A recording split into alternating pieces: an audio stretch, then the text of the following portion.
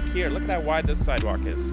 If you have young children who are just learning to cycle, I don't see anything wrong with cycling on the sidewalk along here.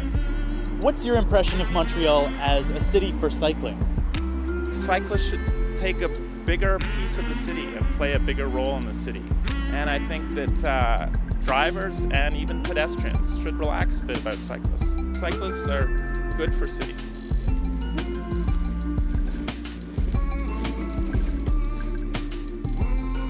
Wherever bikes and cars share the road, people are going to have opinions about how they ought to interact. Montreal is no exception, and we may not have solved all the problems yet, but we're working on it. I'm Kai Nagata reporting from Montreal, Quebec, Canada.